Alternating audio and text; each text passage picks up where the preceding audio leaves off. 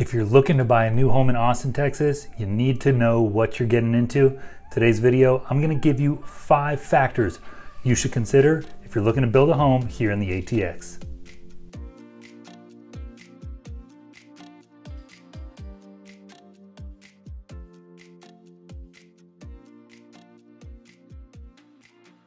What's happening, everybody? Ian Grossman here, your realtor in Austin, Texas. Back at it here to bring you the information you need, the information you deserve to keep you in the know on what's happening in the wild Austin real estate market. Remember, if you don't want to miss out on a thing, hit that subscribe button and I will keep you up to date on everything happening here in the ATX. Don't forget, there's a link in my description for my Austin relocation guide. It'll help you become an expert before you move into the city or before you come visit. Some good ideas on neighborhoods, and I'll even throw in some restaurants, events happening here so you can become an expert, all things Austin. I would love to, my videos around new construction today, and I would love to hear in the comments if you have dealt with new construction over the last 6 months here in Austin, Texas. Share your experiences, let the people know what you've dealt with, because I promise some of the things I say today might be shocking, but they are true. It's what's happening here. So let's jump right into today's topic. 5 factors you need to consider if you are looking to buy new construction here in Austin. This one I was going to hit later, but it's important for me to start with number 1, because if this is all you watch, you got to know this. Understanding agent representation. Now, when you buy new construction, you go into the sales office at the model home, the sales rep greets you, they give you all the information you need. They're very nice, they're very cordial, sometimes salesy, sometimes a little pushy, sometimes not. However, you need to remember that they represent the builder. They represent the builder's best interest. Their job is to get you to sign on the dotted line. Now, when I take you to a new construction home, or a realtor takes you to a new construction home, our job is not to push you into signing a contract. There are horror stories happening all over the Austin real estate market, especially with new construction. Builders canceling contract, builders getting to the finish line, and the home still has a lot of items that need to be completed. Or these are basic items, not like a window needs to be replaced and it's going to take them several weeks. These are items that the builder is just saying, you know what, we're too busy. We don't have the trades to get into your house before closing, so you just got to deal with it. That is unacceptable. You got to have a realtor by your side in your corner to represent your best interest in this transaction. Now, one of the interesting things to note is that agent representation doesn't cost you anything. As a matter of fact, there's kind of this myth that if you go to a builder and you don't have an agent, that they'll give you a discount. That is completely false. Couldn't be further from the truth right now. So don't go in with that mindset. Throw that thought out the window. You know, some builders have actually started incentivizing. I'm not going to name any names of builders here, but there's one in particular that's incentivized their sales rep to encourage a buyer to not have representation. Now, tell me whose best interest they're looking out for if that is the case. If they're encouraging you as a buyer who potentially could be buying their very first home and going through this building process for the first time, they're encouraging you to not have someone by your side to represent your best interest. To me, that is a red flag. So understand, contact me, contact your agent, and make sure that they are there with you when you go to these new home builders.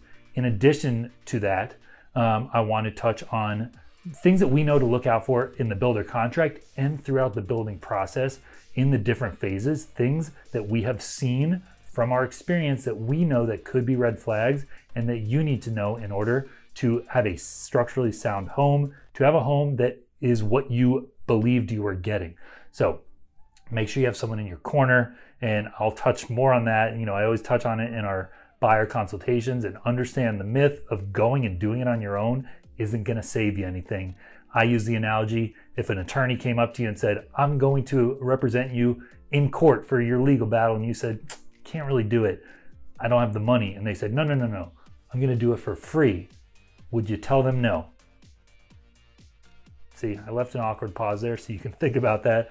I hope your answer was no. I would not say no. So agent representation is so important, especially right now in the current market. Factor number 2, understanding the pricing and bidding system that is going on right now. So a lot of builders, well, let's take a step back for a second. Usually buyers in a market, in the normal real estate market over the last few years, if you didn't want to compete, you didn't want to go multiple offers, you would go to new construction. And that was your best bet of locking in a price, not competing against other buyers. That doesn't happen now. There are several builders around Austin that are going to these bidding systems. Some, for instance, Taylor Morrison, Toll Brothers, are just having people bid on a lot. So they put up a lot price and you bid. You're blindly bidding however much you want to pay. And then you go to the actual, you choose your floor plan, your selections, and that gets added onto the price. D.R. Horton, all across Austin as a whole, they are doing bidding systems on all their homes. So they're releasing a batch, not every weekend, but some neighborhoods are every weekend, some neighborhoods are once a month. They will release homes and say, these are the 5 or 10 homes available, bid on them. The tough part with that is that you're blindly bidding. You could be bidding against yourself on a home that doesn't have any other bids. So it's important to know, to have some insight again from an agent that knows maybe what homes have been going for in weeks prior or releases prior. And just understanding that if you bid over asking price, which you're gonna have to do, what that means, what kind of money you're gonna have to bring as a deposit. Are you gonna have to make up the difference in appraisal if there's a shortage? You gotta know those things. The other thing is with to-be-built homes, a lot of builders have stopped doing that right now because the lumber shortages, material shortages, labor shortages, prices are skyrocketing. So a lot of them have started building homes as spec homes, which means they choose the lot, they choose the floor plan, they choose all of the selections, and then they're putting a price on it once it gets to the drywall stage. That way they know what their costs are gonna be and they can reflect that in the price to you. So what we see a lot of is you might get locked in for a specific house, however, you're not locked into the price.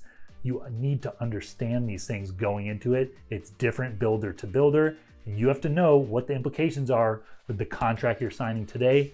Am I locked into this price or am I subject for it to go up? Because sometimes they raise it 10 grand, sometimes it can go 30, 40 grand or more. You need to be prepared for those things regarding price when buying new construction right now in Austin. Next factor that you need to consider is that we're dealing with longer time frames and so many more delays when it comes to building. Normally when you sign a contract, within about 45 days or so, they're getting permits and they schedule a walk where you go out to the property, it's staked out so you can see where the home's gonna be built, and then you go to slab, they pour the slab, framing, so on and so on.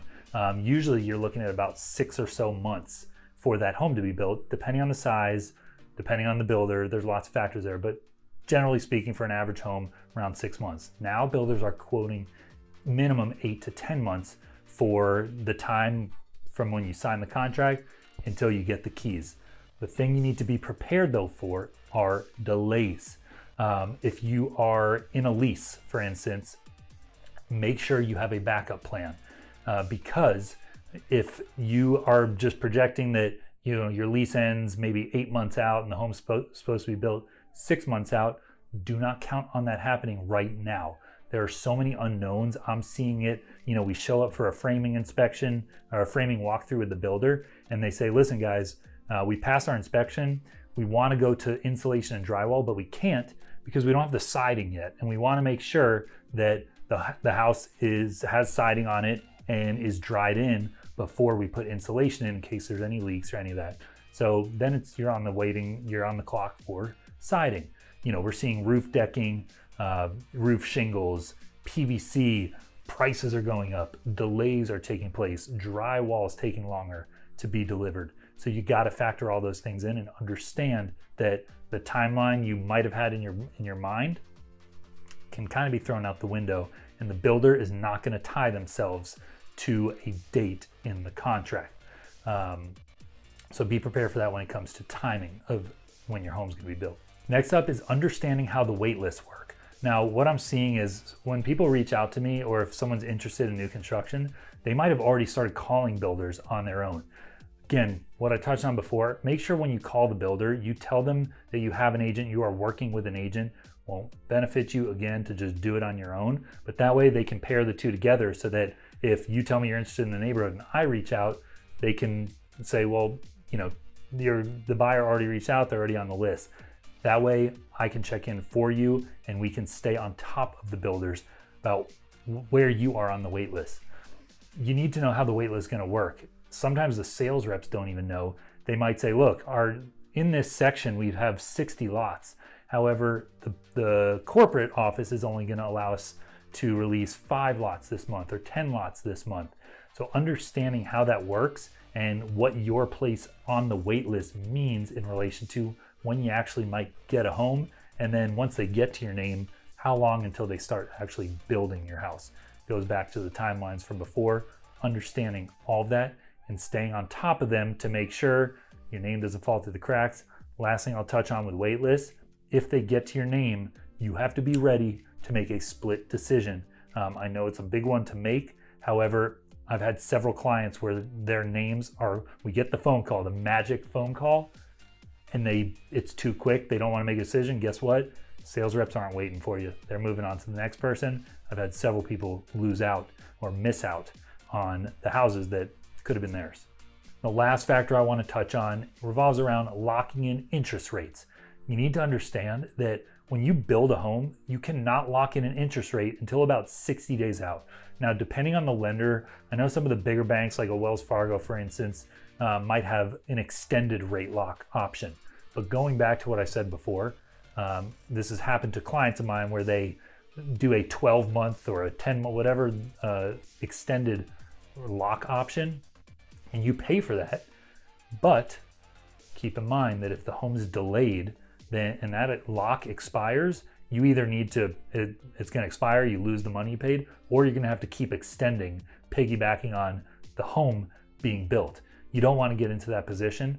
So know that today's rates, which, you know, in mid-May right now, we're down at the low threes in some cases, depending on the lender, depending on your credit, under 3%. But that might not be the case when the home's built in 2022 or the end of 2021. I told you in a couple videos ago that I'm building a home in New Braunfels and it's likely going to be finished in late 2021. I'm rolling the dice, hoping that interest rates don't go up.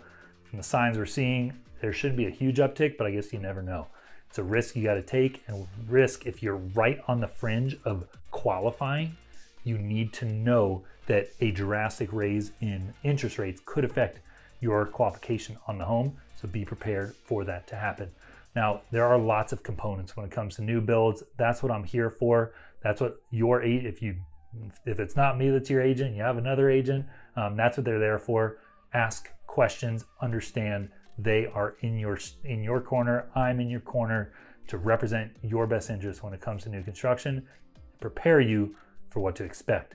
If you have questions, always feel free to reach out. Again, I'd love to see in the comments your experiences with new builds here in Austin. The days of negotiating builders and getting them down on price, those are gone. However, one day we'll get back to normal and we might see that happen again. Remember to subscribe if you want to stay up to date on all things happening in Austin real estate. Give me a thumbs up if you like the video. We'll catch you on the next one.